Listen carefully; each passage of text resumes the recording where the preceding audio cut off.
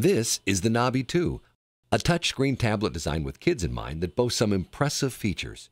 It is one of the most powerful kids tablets out right now. Today, we'll be breaking down some of its functions and seeing if it lives up to all the hype. Design. Upon taking the Nabi 2 out of its box, you'll see that it has a pretty appealing look to it. It is thin and fairly lightweight given its appearance. It comes with a red rubber silicone case that can be removed. Without its cover, the Nabi is white with non-functioning red buttons in the corners. The strangest thing about the appearance is the grid of slightly protruding squares on the back. They look like they could provide some extra grip, but their main purpose is to customize the tablet with various accessories. Overall, I like the design. One of the most important factors, especially with a higher priced product such as this, is the durability. Although it appears somewhat fragile, the Nabi 2 is quite sturdy. You can't go dunking in water or anything, but it holds up well to drops and bumps. The biggest concern I had was the screen. It is not sunken at all, so if it directly knocks the edge of something, it will take the full hit. Basic features. The Nabi 2 has quite a few functions and features, but right now we'll cover how some of the more basic ones worked. Screen graphics and interface. The 7-inch screen fills up most of the tablet's front. The graphics are bright, clear, and well-defined. There are 2 modes the Nabi functions in, so there is more than one interface. The first mode is Nabi mode, which is what kids will use when on the tablet. The other is Mommy-Daddy mode, which is what parents will use to set controls and security features as well as make purchases.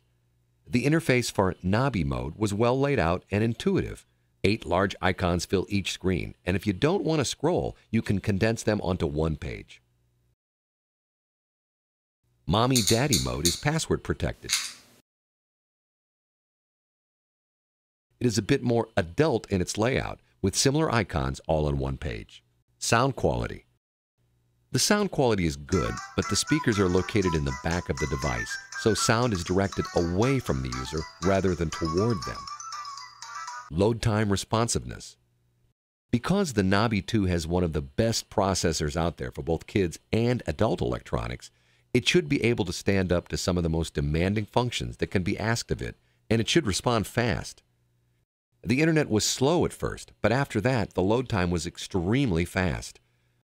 Whether you were starting up a graphically intense game or downloading music, the time it took to get things up and running was impressive. Spinlets.